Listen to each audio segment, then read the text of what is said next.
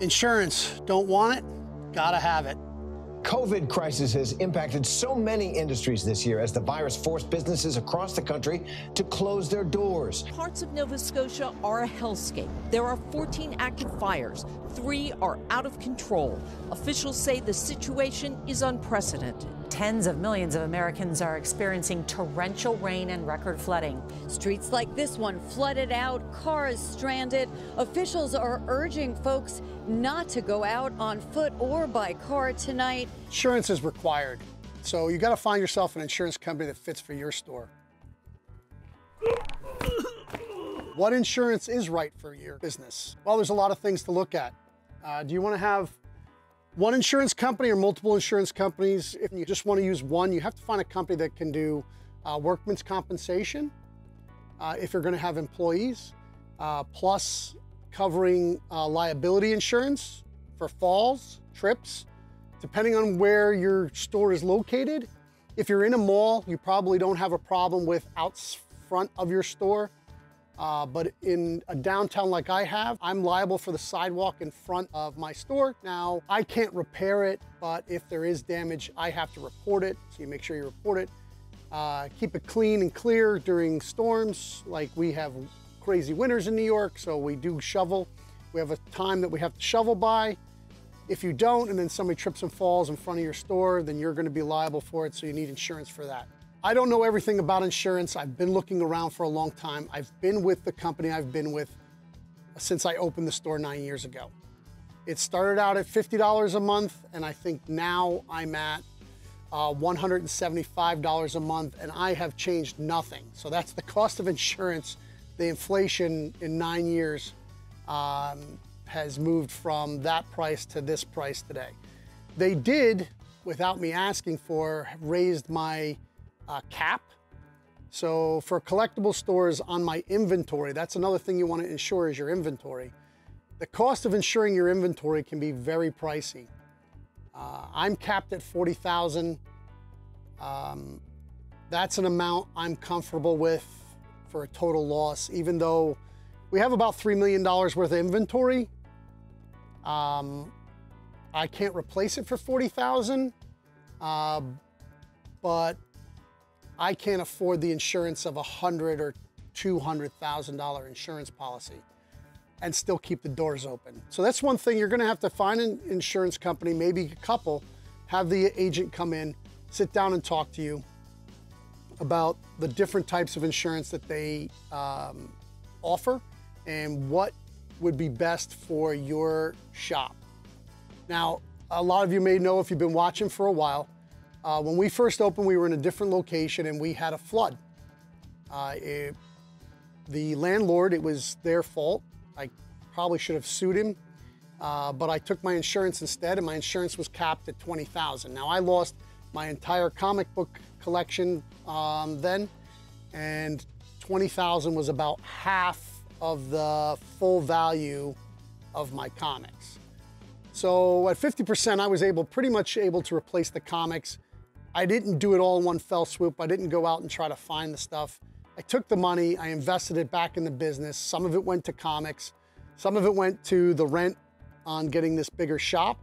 That's the other thing is that when insurance company pays you out, you don't have to spend it on exactly what you lost. You lost to inventory. You know, you can just take all that money and put it in your pocket if you really want to. But of course, it'd be very tough to keep your business going. So my company, and this is not an advertisement, I'm not paid by them. I'm just, you guys know I try to be completely transparent as possible. If you have any questions about what got me into it, I actually worked with a guy, his brother was an agent. So I sat down and talked to him. It was very affordable. and it covered everything I needed covered. The company is very large. It's Liberty Mutual, or Bibbidi Mutual, if you watch the ad. But yeah, it's been a great company. They paid. Listen, when I had the flood, I had all my comics on an app because I didn't have quite the collection I have now, and I sent them a copy of that. I needed to take some pictures of the long boxes and the damage that the water had done to the books, and man, in 2 weeks I had a $20,000 check. So they were Johnny on the spot, and it was great. And I luckily have not had anybody injure themselves, or any employees I've had work here injure themselves to have to go through workman's comp, or a civilian or a non-employee try to sue us or go through our insurance company. It's very stressful, so it is very important to make sure that you're covered completely by your insurance company.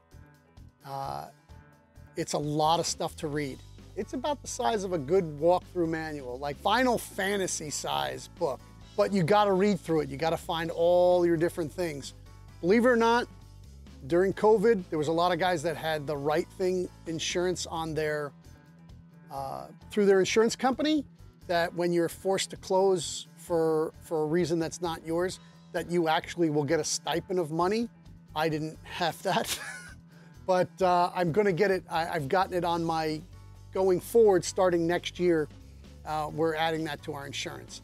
Not that I foresee another long closure through a pandemic, but it's just, there could be other things. I'm in a flood zone. We could have a flood and I could be closed for weeks, and you can recoup some money through that. There's a portion of money that you get for your merchandise. Like if I had $40,000 of merchandise damaged, I would get that. But if you have this other clause, you can also get money for the days you're closed. There's all other things that are in your insurance policy. You have to read the entire thing. There's a lot of stuff you're like, well, I'll never cash in on that. You never know.